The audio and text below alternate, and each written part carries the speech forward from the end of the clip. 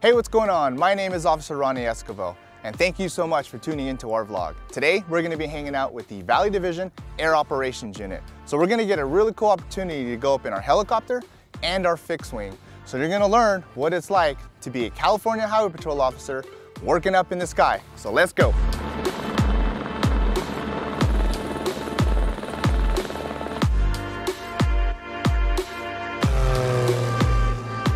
Good morning.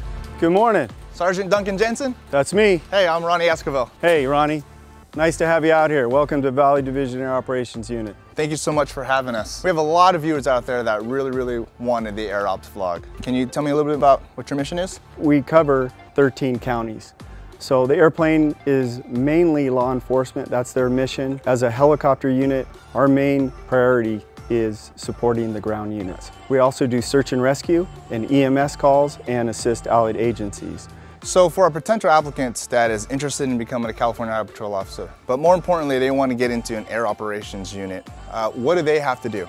First of all, they're going to do 2 years on the road to gain that experience. To become a pilot, 300 hours, commercial and instrument rated in the aircraft that we fly, the JIPS G8 and then the H-125 Airbus helicopters. So I know our viewers are going to ask this question.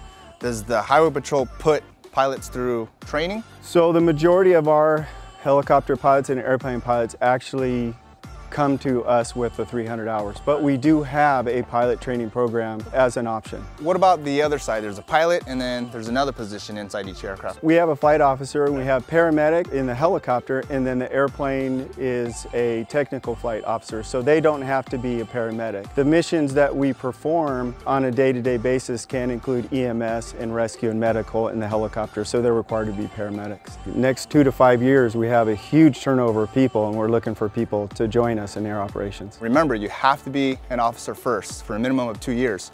So in order to do that, you gotta go to chpcareers.com to submit your online application. You ready to do this? Yeah. Let's go flying.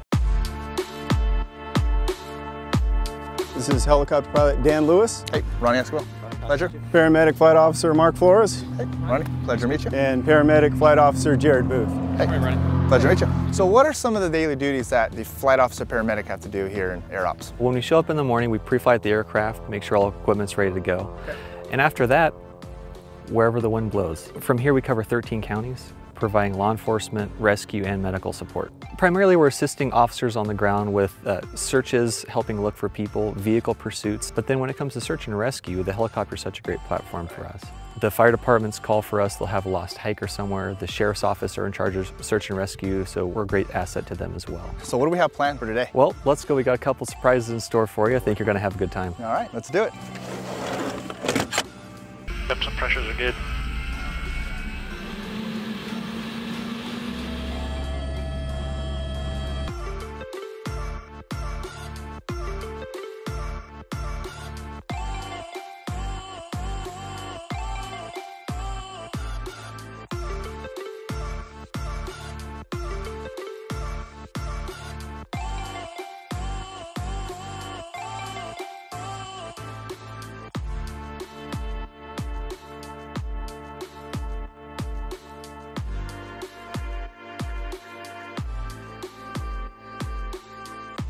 Start to scout areas and we could possibly use the landing site.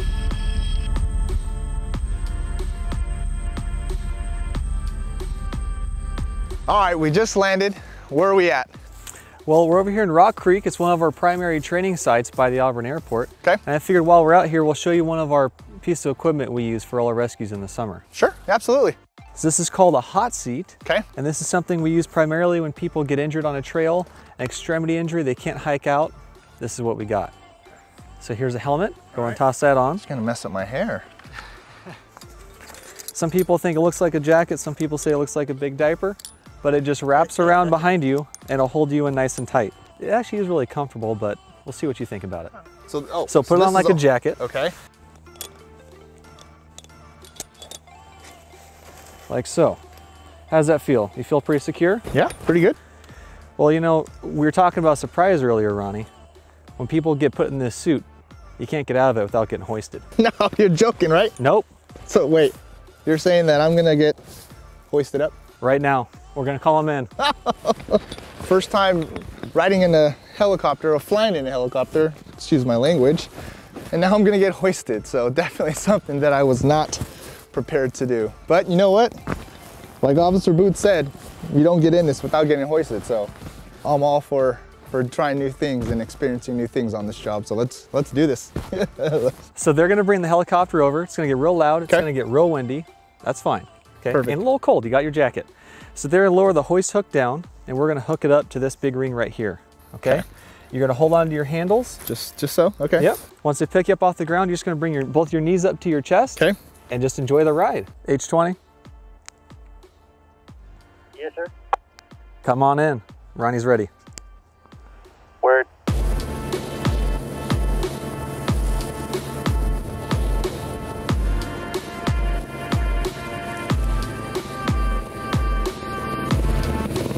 Oh my God.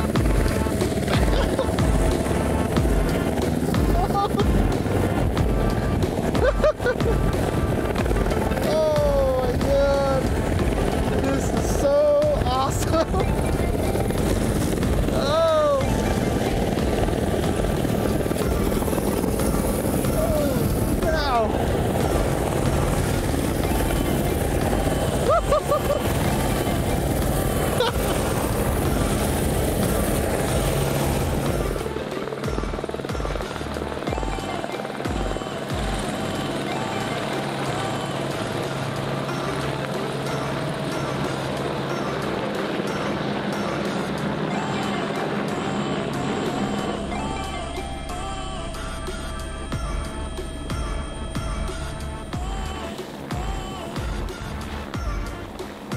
Hey, we just came back and I had a blast, so thank you so much for taking me out. Glad you had fun. I had a good time. Thank you so much. Hey, so I learned a lot. I know you learned a lot about our helicopter program in our air operations unit. So now we're gonna go hang out with the fixed wing crew. So let's go.